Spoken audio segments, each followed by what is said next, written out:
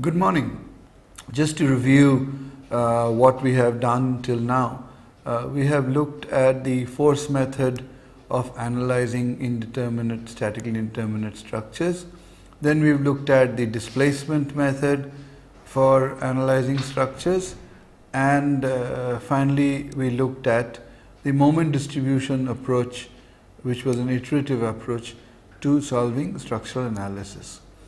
Now I'm going to change gears and move into what we call as the matrix methods of structural analysis.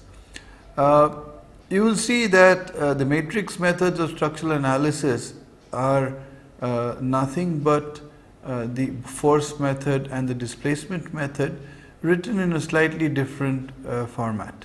And today I am going to be discussing how to use flexibility approach. And there are two approaches in matrix methods. One is known as the flexibility approach and one is known as the stiffness approach.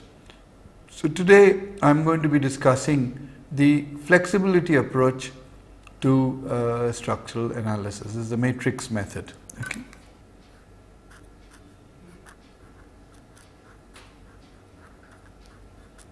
Flexibility based matrix methods. So what exactly is the flexibility approach? Let us now look at a statically determinate structure.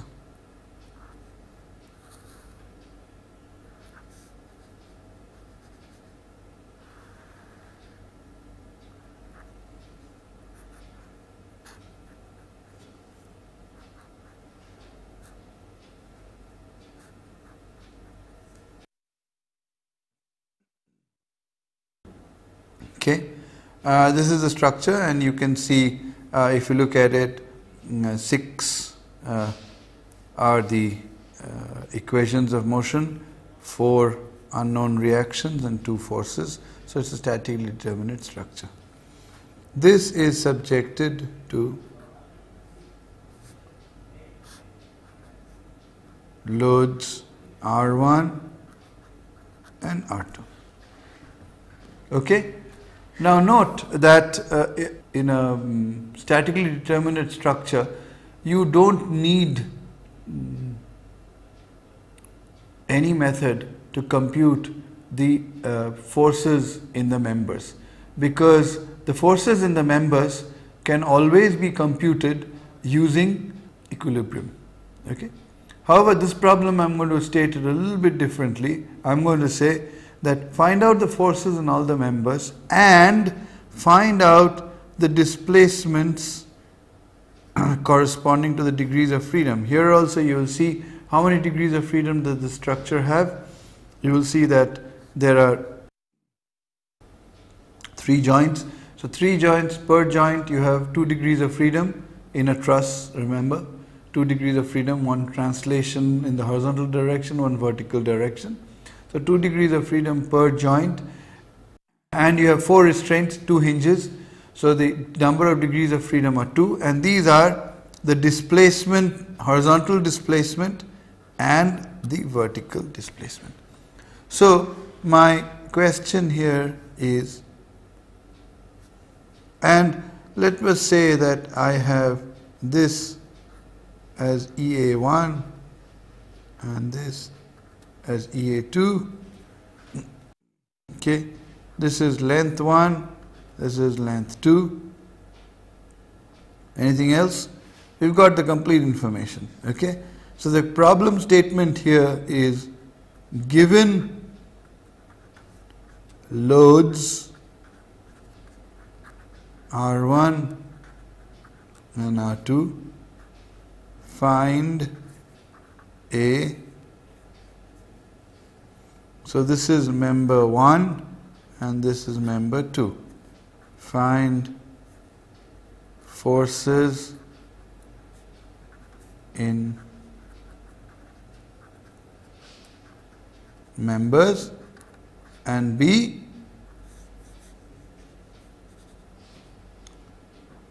displacements R1 and R2. So these are the problem statement, okay? And I'm going to, how would you do this in normal? In normal case, you would find out the forces directly in terms of R1 and R2. You can always find out the forces, okay? And once you find out, because all you need to do is take, actually in this particular case, just take equilibrium of joint B, and these are the two unknown forces, and take sigma fx equal to 0, sigma fy equal to 0, and you can find out the two forces. That's it. I mean, member forces are very simple.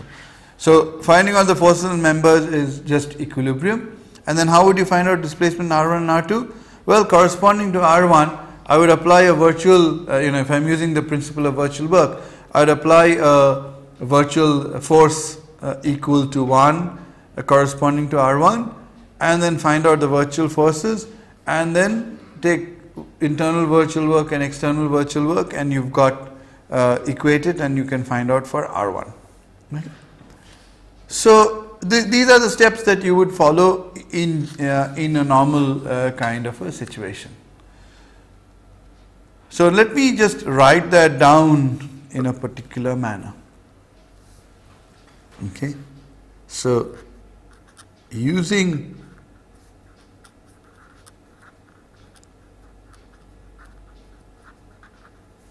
equilibrium, okay, you can actually find out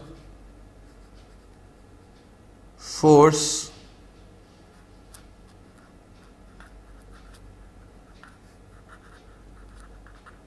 in member 1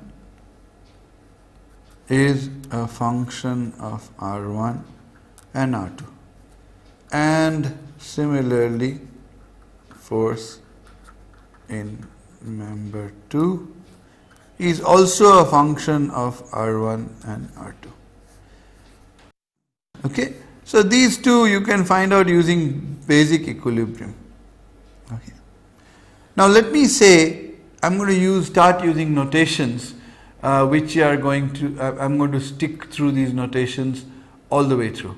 Okay, so I'm going to say this is slightly different from what I'm going to say that this is equal to S1 and this is equal to S2. Up till now I've been using force in member 1, force in member 2. Let me denote, I'm just using now notation, I'm defining notation, and I'm saying that let me call the force in member S1 and member S2. Okay, then I can say, if you look at it, that SI can be given in terms of BI into R. What does this mean? This essentially means that S1 is equal to B1 1 R1 plus B1 2 R2, and S2 is equal to B2 1 R1 plus B2 2 R2. What are these coefficients?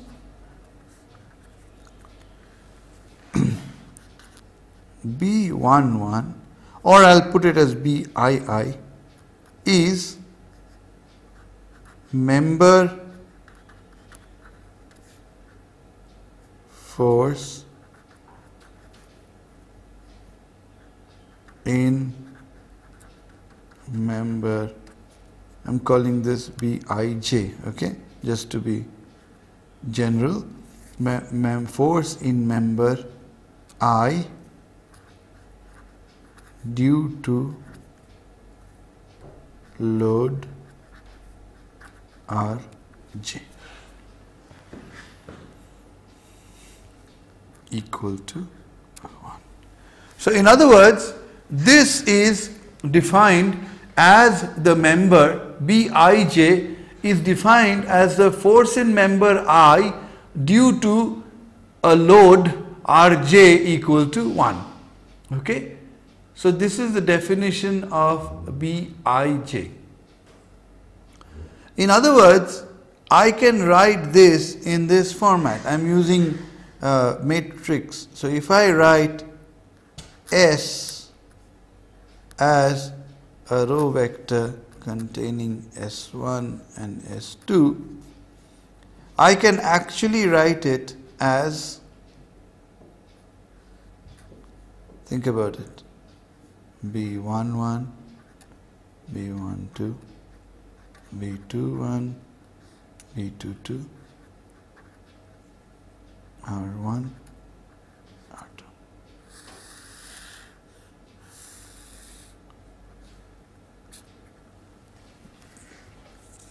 This is the vector of member forces. This is the vector of loads on the structure, and this is the matrix which actually is a force relationship which can be evaluated using equilibrium. Think about it. How will I evaluate this vector? Think about it. How will I find out this vector? This vector I could find out by this.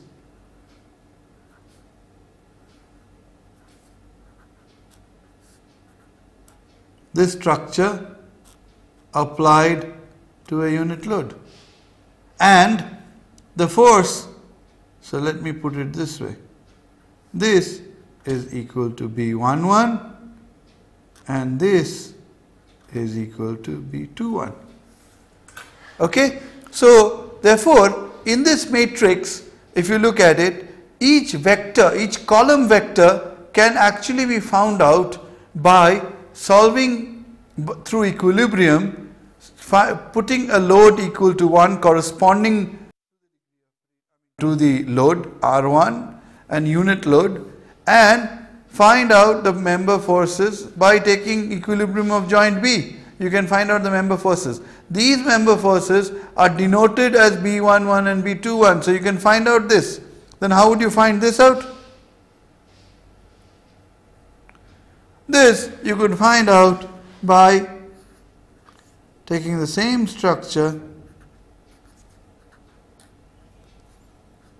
applying a unit load and finding out the member forces. This would be B1, B22. So you see, what we are doing here is really saying that, look, I don't care what load there is on the structure. In this particular structure, what are the possible applied loads? Well, the number of applied loads that you will have, you will see, is always equal to the degrees of freedom, and each load is applied corresponding to a degree of freedom. Look at it. How many other loads can you apply on this structure other than these two corresponding to the degrees of freedom? So loads, whether you have these loads or not, is not relevant. You know, you might have a situation where only R1 is not equal to 0, okay, or R2 is not equal to 0 and R1 equal to 0, or you might have both R1 and R2. You see, the procedure that I am developing, okay, does not depend on whether a load exists on the structure. You see, these values are not, these values you can find out, but you see, this is independent of what these values take up, because these are, what is this? This is the member forces due to R1 equal to 1. This is member forces due to R2 equal to 1. Okay? And therefore, this is a very simple, you can find these out. Normally you know these displacements, so you can always find out the member forces. So therefore, all I am saying is that I am using equilibrium. Okay. However, even though I am using equilibrium, I am saying that I am writing down the member forces in terms of the loads. Okay. And therefore, I can always write it in this fashion finally. That I can say I'm going to continue in this fashion. I'm not going to put it together. I just put it together. This is obtained for all I. So for every member, you can actually compute this vector. In this particular matrix, in this particular case, since this is a 1 by 1 in a truss, this is a 1 by 1, and this is n by 1 depending on how many degrees of freedom there are, and you will see that this is equal to, so if this is a column vector, this is a row vector. Okay, row vector into column vector gives you a scalar. Okay, so we can evaluate this. This can be found out. Bi found through equilibrium. Okay. Now, so this is the actual load, these are the actual member forces. Now, let me find out what the member deformations are. So, if I look at deformation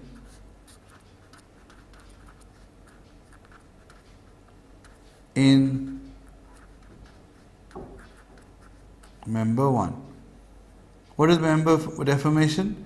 If SI is the load, okay, then you will see that it's SI into Li upon EAI. What is SI upon AI? SI upon AI is the stress, uniform stress in the member. Then SI upon EAI is the strain, uniform strain in the member, and uniform strain integrated over the whole length, essentially since a uniform frame, strain integrated over the whole length is going to be just strain into Li, and this is the deformation in the member. Okay, now this I have been using till now delta. However, I am going to use consistent formulation. So I am calling this V1. V1 is the actual deformation in the member 1 due to the load S1. Okay, so this is the deformation in the member due to the loads. Okay, what is V2? Deformation,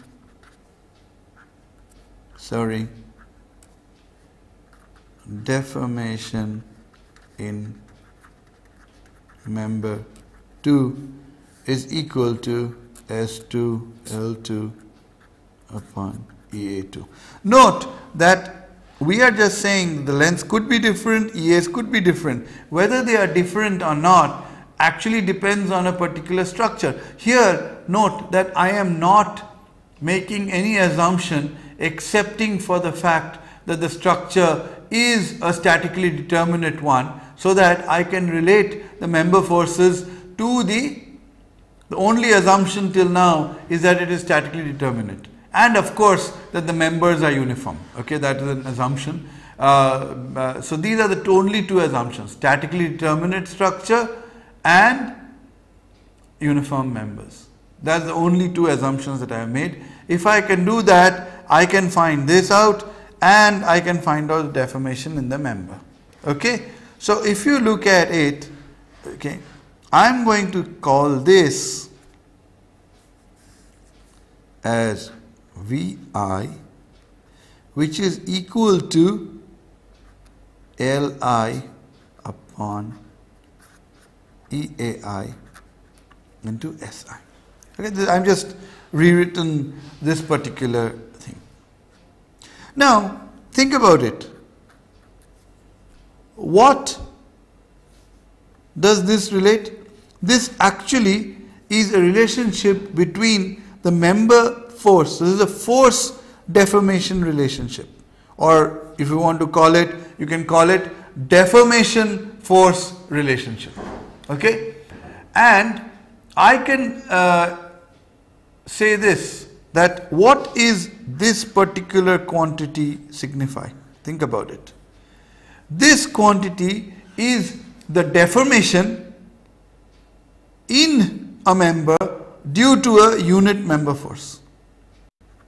Deformation member I due to unit SI.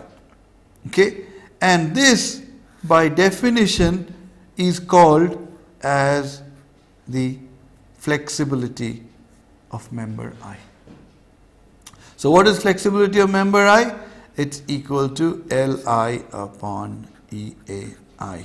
What is the flexibility? What is the physical definition of the flexibility? The physical definition of the flexibility is the deformation in member due to a unit member force. Okay? So once we have that, this implies that Vi is equal to Fi Si. And in general, I can write, in this particular case, Vi happens to be 1 by 1, Si happens to be 1 by 1, and therefore Fi is also 1 by 1. But I can actually relate it in this fashion, that if I have more than one member force, okay, then the deformation corresponding to that force is going to be related through the flexibility matrix, or in this particular case is the flexibility coefficient. Okay, so I am going to just keep it in this fashion. Okay, now since this is true and I can find this out, and note that I know this because I know this and this. Loading is normally given. Okay, so I can find this out. Okay, if I substitute this into this, what do I get? You'll see that I get Vi is equal to Fi into Bi into R.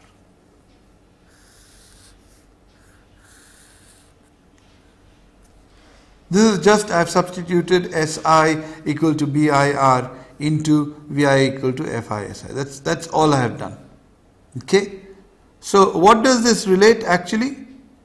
In this particular case, since I am dealing with a truss member, this is a 1 by 1, this is a 1 by 1, this is a 1 by n, and this is n by 1. Okay.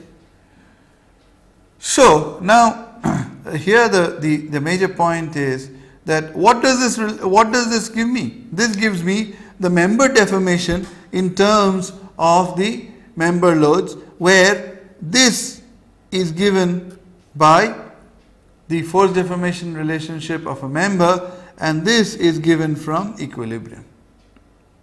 Okay. Now what's the next step? Next step is, note that what my ultimate goal is, given these loads, what are R1 and R2, because note that I have already found out the member forces. The first thing that I did was find out the member forces, because they are related in terms of Bi, and Bi you can always obtain by actually solving the equilibrium equations for the statically determinate structure. So the next step is, I am trying to find out R1 and R2. How would I find out R1 and R2? Well, we know that due to this load, we have real deformations in the members. So if I use this concept that I have these and I want to find out R1, what would I do? I would apply a unit virtual force corresponding to the degree of freedom R1. Okay, so let's do that. So unit multiplied by R1. Note that since I've only applied a unit virtual force corresponding to R1, the virtual force corresponding to R2 is 0, so therefore that will not do any work. So this is equal to the external virtual work. What is the internal virtual work? Internal virtual work is going to be equal to the SI These are the virtual forces due to the unit applied load corresponding to R1 multiplied by VI. I'm continuing the fact that they are scalars. Okay. So what does this give me? Virtual member force times the deformation. This is the work done in each member. This summed up over all the members is going to give me the internal virtual work. So that means I have to now compute what? I know this. Do you see this? I know this. Okay, because I know this, I know this, so I know this. Now the only thing that I need to find out is what are the member forces due to a unit virtual force corresponding to R1. But no, look at it. Let's go back. Which was R1? R1 was this horizontal degree of freedom. So what is my degree? What is my force? Virtual force is this. And what are the virtual member forces? Look, the member forces are this. These are the same. Because if I apply, whether this force is real or whether it's virtual, it makes no difference. The member forces are going to be identical. Okay, so I know what those are. So I just need to substitute those. Okay, and what are those? These are equal to, in this particular case, B11 into 1 into V1. That is, this is the virtual member force due to the unit moment times the deformation plus B21 into 1 into V2. Okay? So think about this. What is this? If you look at this, you will see that, remember that these two, okay, let me forget this. So this essentially means that this R1 is equal to BV1 into this thing. Then the next equation, I need to find out R2. Okay, so I apply a unit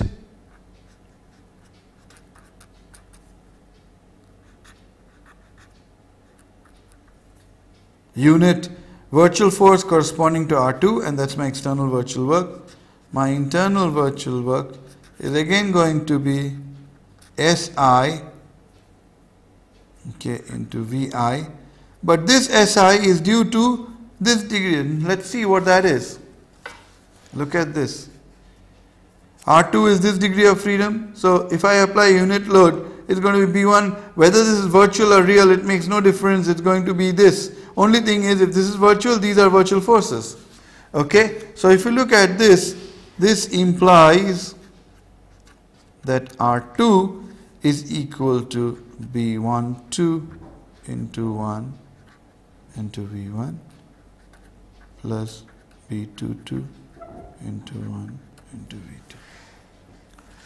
If I write this, do you notice something? I can write these two equations in matrix form. What would that become? You will see that this implies R1, R2. I'm just writing it in matrix form.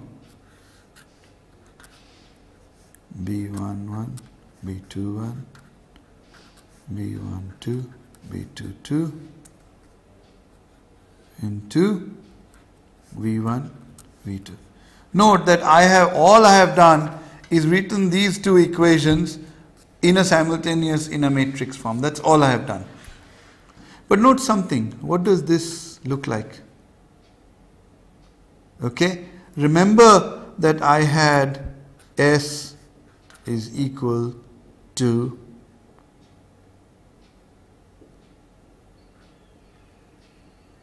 BI R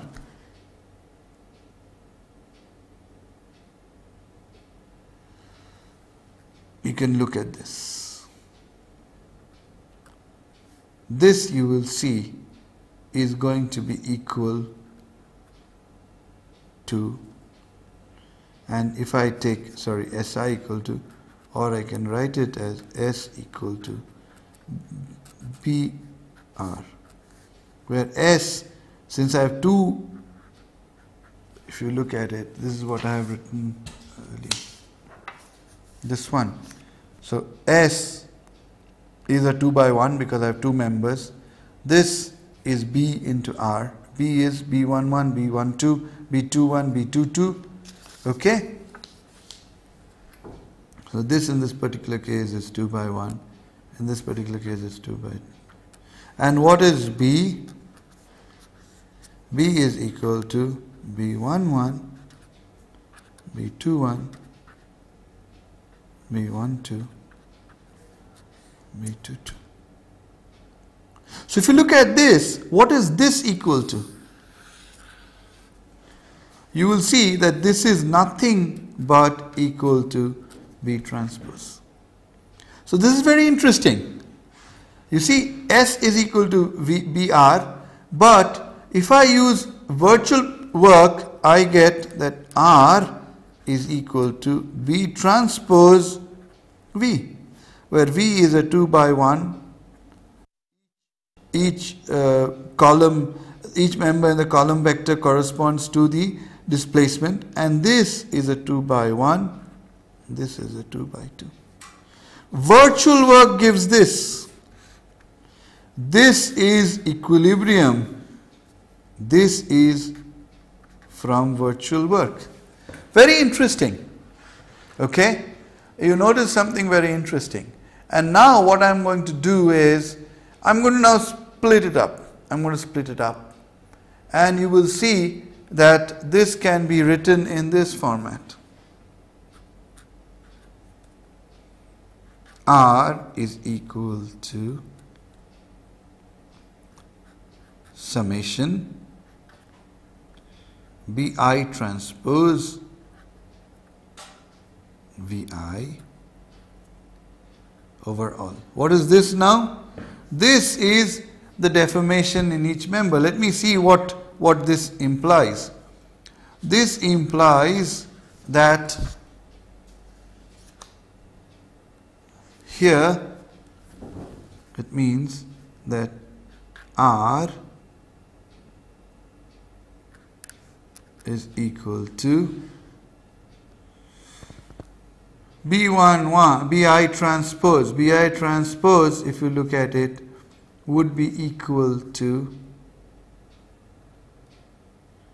what is BI?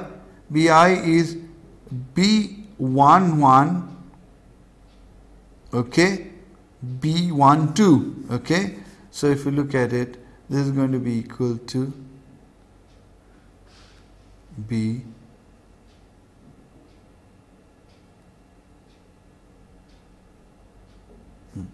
I'm going to rewrite this.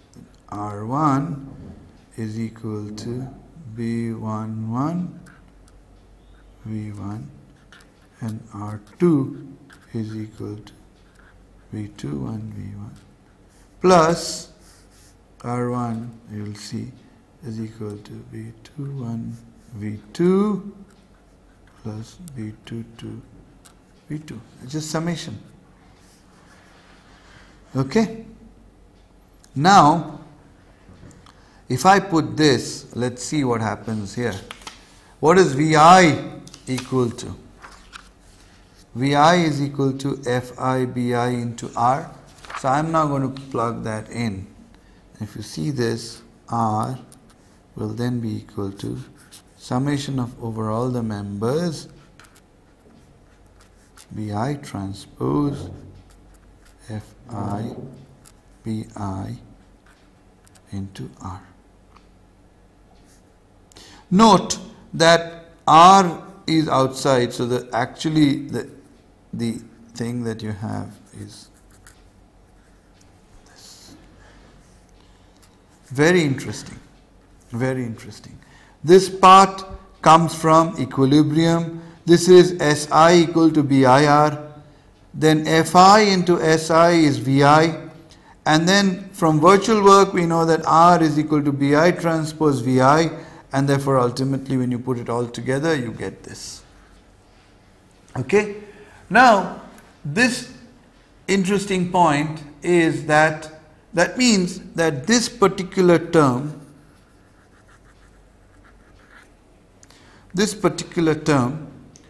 is summed up over all i's. What is this term actually?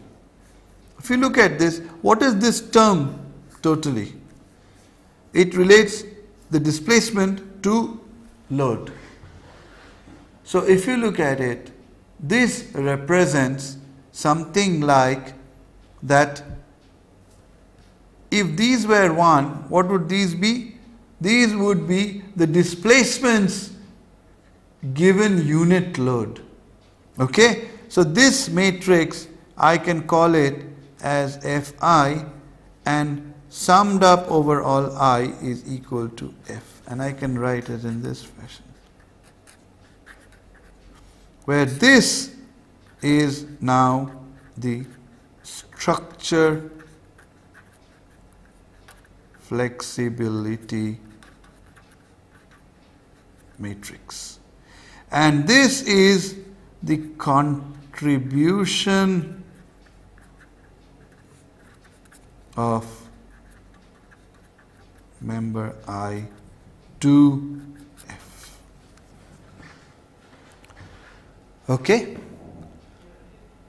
So now the reason, now you see I can find out the displacements. Why? Because I know this, I know this, I know this, so I can find out this, and summing it up over this I can find this, and once I have this, note one thing, that nowhere do I need to find out anything. Once I found this out, given the load, I can always find out the displacements of the structure. This is the beauty of the matrix method, that once you go through the steps are identical to what we have done earlier. Okay? Using the virtual work principle. We've already discussed the virtual work principle. The only thing that I have done is explicitly write down the virtual work, first equilibrium. I've just related it in a general format.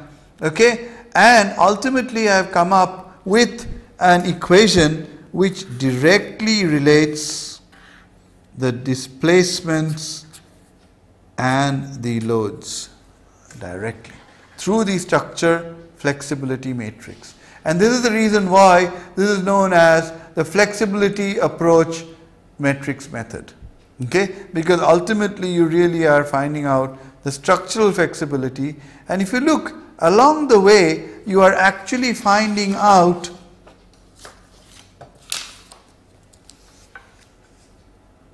the member flexibility term. Okay, so this entire procedure is set up very, very easily. Now, what I am going to do right now is, of course, what is the assumption? The assumption is that I have a statically determinate structure. Okay, and of course it's a truss type structure, because the only forces in the members that I have written till now are truss, because axial forces only, axial forces and axial deformations. Okay, let me just illustrate this, and then I will show you next time that this exactly the same thing can be written down even for a statically indeterminate structure. Okay, so let us see how we can find out the member forces by applying it to a particular structure, actual example structure. So let us have a situation.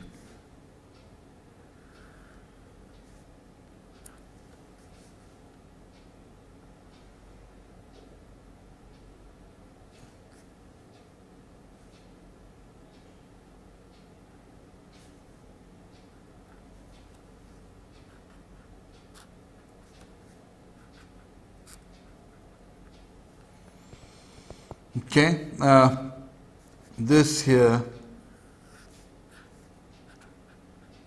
is 4 meters, this is 3 meters, this is 3 meters, this is 4 meters. Both of them have the same EA, okay, and let me just put some loads here, 10 kilonewton, let me apply 20 kilonewton, and the problem statement is find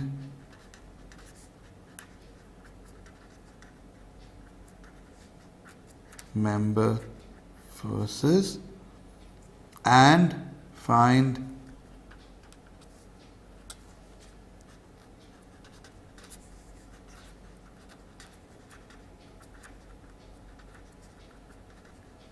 displacements R1 and R2. Okay.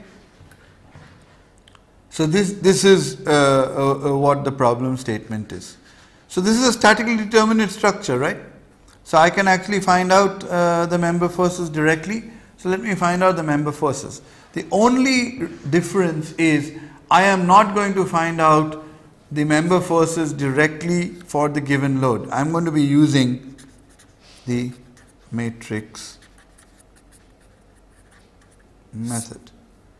If I use the matrix method, then I do not solve the structure for the loads directly. What I do is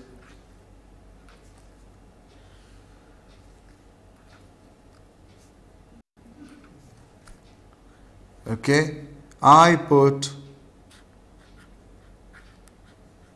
R1 equal to 1 and find out the member forces. Okay, so let us see what do I get.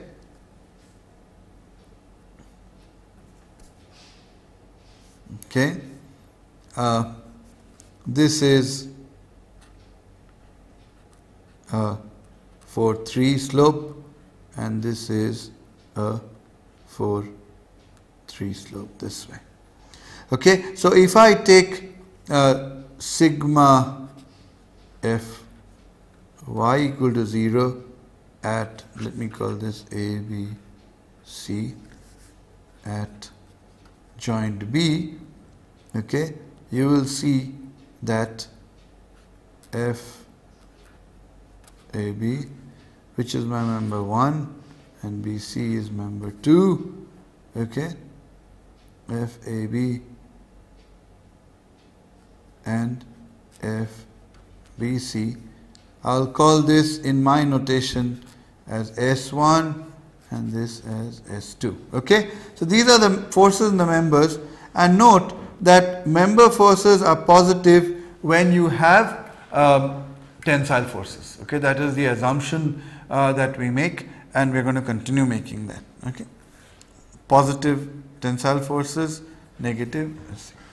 So now, once I do that, okay, let's see what happens.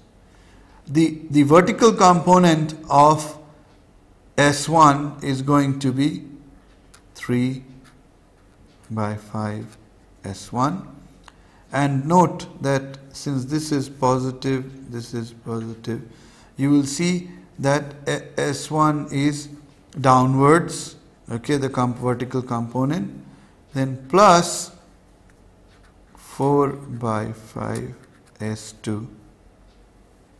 Since there is no vertical force, it has to be equal to 0. Okay, so what does this give me? This gives me that S2 is equal to minus 3 by 4 S1.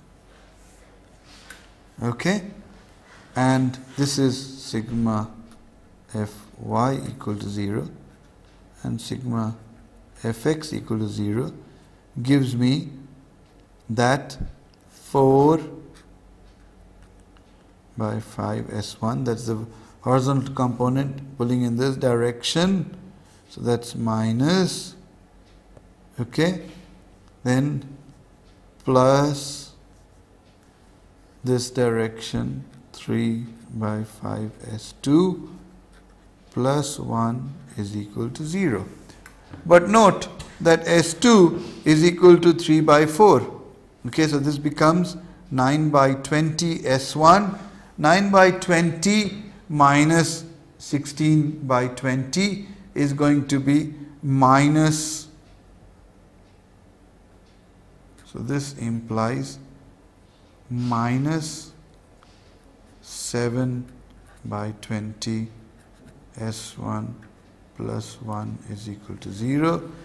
This implies S1 is equal to 20 by 7 and S2 is equal to, so if you look at it, this minus 3 by 4, so this is going to be minus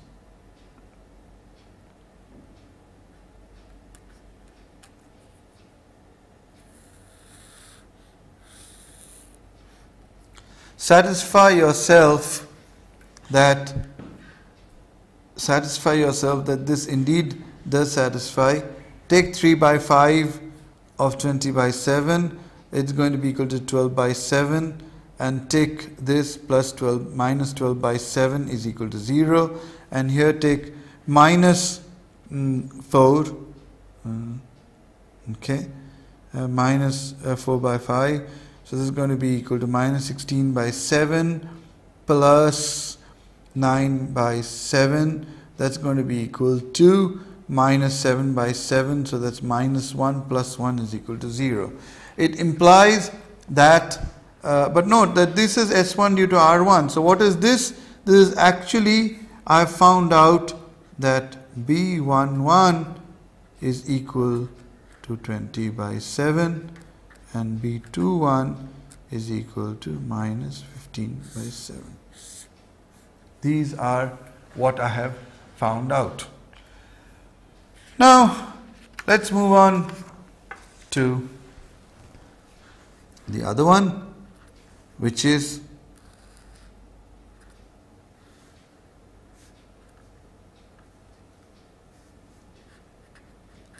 R2 equal to 1, and then let us find out this, and I'm going to directly put that FAB, if I put R2 equal to 1, is actually B12, and FBC is going to be equal to B22. So if I write it in this fashion, we will see that this is 3, 4, this is 4, 3, okay, and so sigma fx equal to 0 gives me that 3 by 5 S1 minus 4 by 5 S2 equal to 0. This implies that 4 by 5 S1, that's the horizontal component, minus 3 by 5 S2 is equal to 0. This implies that S2 is equal to 4 by 3 S1, and again this is sigma fx equal to 0, sigma fy equal to 0 gives me 3 by 5 S1 plus 4 by 5 S2 is equal to 1. So if I plug this in, I get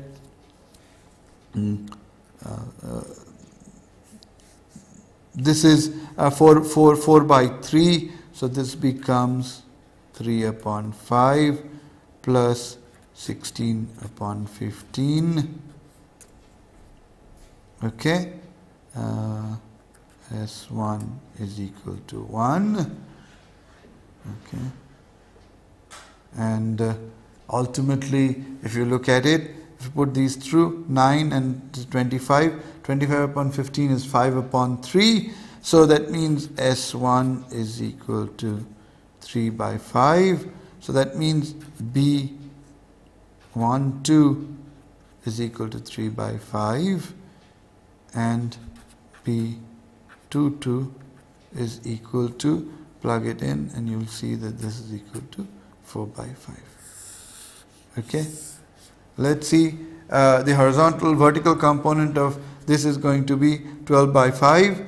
The horizontal component is 12 by 5, they cancel each other out. Vertical component of this is 9 by 25. This is going to be 16 by 25. 9 plus 16 by 25 is 25 by 25 is 1. So this is okay. So ultimately I have found out the B1 thing. So therefore now I can say that S1 is going to be equal to B11 R1 plus B12 R2, and S2 is going to be B21 R1 plus B22 R2. So I know what R1 and R2, I am given R1 and R2. R1 is equal to 20 and R2 is equal to 20. So if I put it in, I can get my S1 and S2 as equal to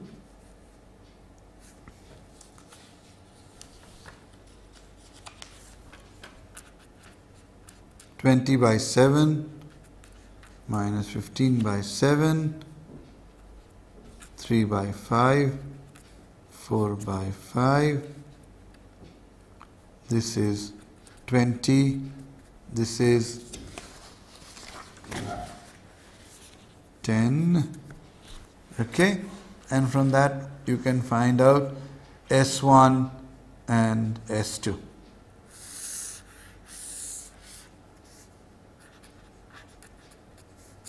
So the first part of the problem is done, and the second part of the problem, well, I can actually find out both the members are 5 meters long, and so therefore F1 is equal to 5 upon EA, F2 is equal to 5 upon EA, and therefore the contribution of the first member is going to be equal to I1 B12, so that's going to be equal to, in this way, 20 by 7, 3 by 5, right? Okay, that this is what? This is equal to B1. Okay, so if you look at it, F1 is equal to B1 transpose F1 B1 trans. So this is going to be equal to 20 by 7, 3 by 5, 5 upon EA, 20 by 7, 3 upon 5. And you can find out F1. Similarly, you can find out F2. And once you find out F1 and F2, then you have F is equal to F1 plus F2. And finally, R is equal to F into 2010. And you've got your displacement. Okay, we'll continue with this particular problem in the next lecture, and then I'm going to extend this to see how we can use the same procedure to solve statically indeterminate structures. So we're going to be using the flexibility approach to solve statically indeterminate structures also. So I hope I've been able to give you a brief background on the matrix method flexibility approach. You will see that there is nothing new in what I have talked.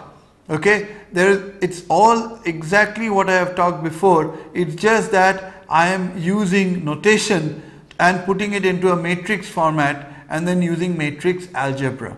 Okay, I suggest that if you are uncomfortable with matrix algebra, you go back to any standard matrix algebra book and study the concepts in the matrix algebra book. I'm going to bring out a few points in the next lecture, which will show that the kind of flexibility matrix that I have, there are specific forms of the flexibility matrix. More on that in the next lecture. Thank you. Bye.